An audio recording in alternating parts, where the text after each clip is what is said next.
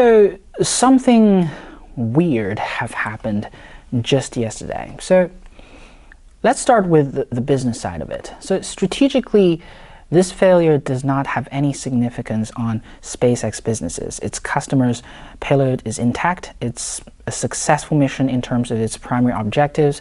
The payload is currently heading towards the International Space Station. So from a customer point of view, from a business strategic point of view, this failure would not have any significant impact on SpaceX businesses.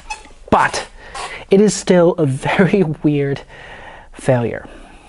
So I live in Singapore, most of you guys know this.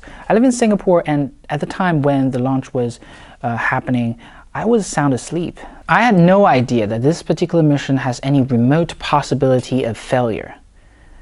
It is weird in many aspects. First of all, this is a routine that SpaceX has done many times before. It is called CRS 16 because this is the 16th mission SpaceX has ever performed for International Space Station. And every time it's the same thing. You send the payload from the ground to the International Space Station. So this is a routine SpaceX has done tens of times in the past. That's the first reason why this failure is kind of weird.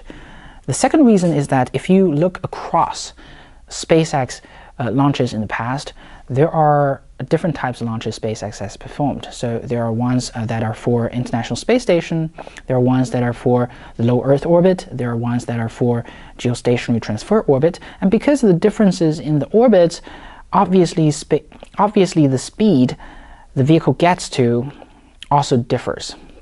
For example, for most low Earth orbit missions, including this one today, the one that failed at landing, the first stage usually gets to around 6,000 kilometers per hour of speed before it separates from the second stage, which basically means the maximum speed the booster gets to is around 6,000 kilometers per hour. For the one that happened today, it got to, I think, 5,500 kilometers per hour. So it is not the fastest speed SpaceX has ever slowed the vehicle down from. So if you compare that to geostationary transfer orbit missions, usually the booster gets to around 8,000 kilometers per hour before it is slowed down and landed safely on Earth.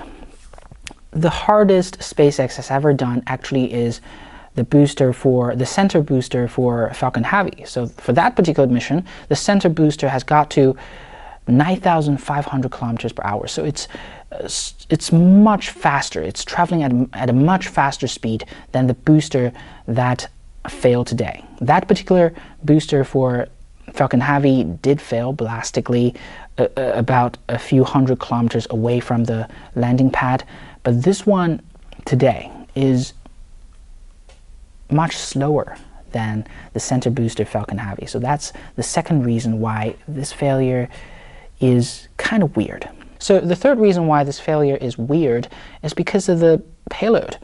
This payload today weighs around 3,000 kilograms, so it's 3 metric tons, but the highest, if you compare all SpaceX launches in the past, the highest SpaceX has ever achieved is a launch I think happened just a few months ago, which the payload weighs around 10 tons.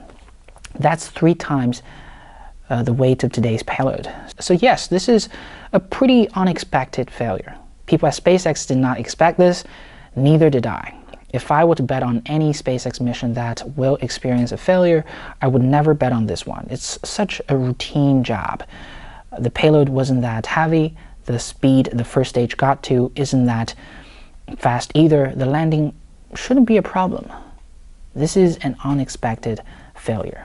Yet it happened. So I guess it is what it is. SpaceX got to investigate into this issue and see, really what happened. Is it because it's so routine that people just become negligent? It might be a possibility. So we don't know.